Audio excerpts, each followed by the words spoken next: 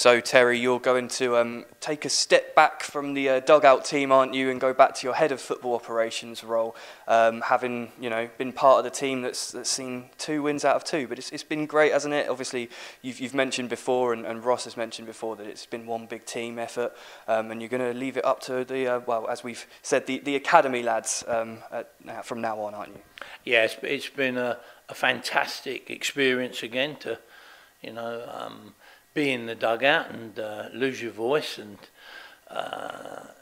if I look at the 2 weeks we've had, Ross came in straight away from the academy, and we spoke about obviously formations and the team we've had. Ross had also watched a lot of the games that we've had, so it wasn't brand new to him. Yes, we made some fundamental changes, I suppose, with the 2 up front, and I think that's worked very well. Ross has also worked with Tommy, and I thought that worked well.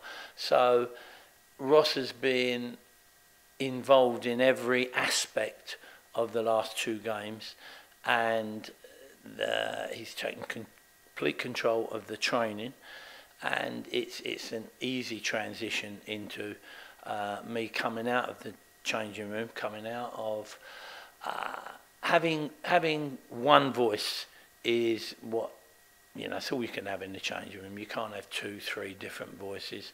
And Ross, I know, will look forward to having complete control, and I'm really, really confident. I've seen enough there to know that Ross is more than capable, but he's a very, very talented coach, and I think that we'll hopefully continue in the same manner as the last 2 games. The boys have really bought in to Ross's coaching, and if you could see how exuberant and the training pitch was buzzing today. So yeah, let's enjoy it. I can sit back a bit and rest and enjoy watching the shots again.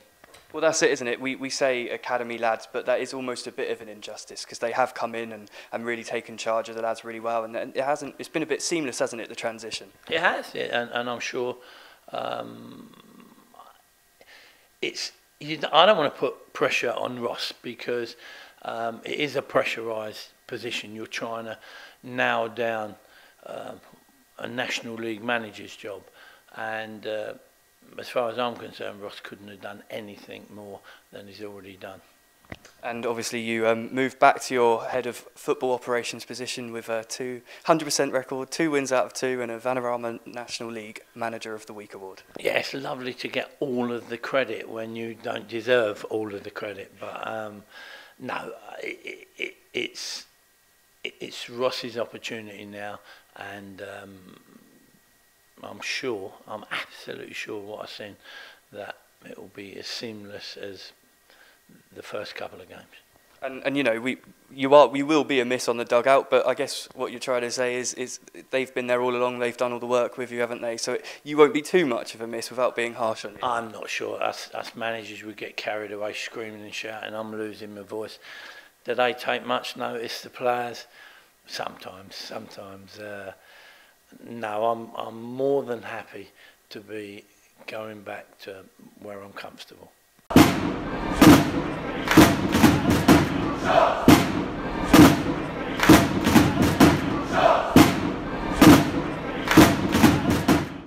Click here for the latest match highlights, and click here to subscribe.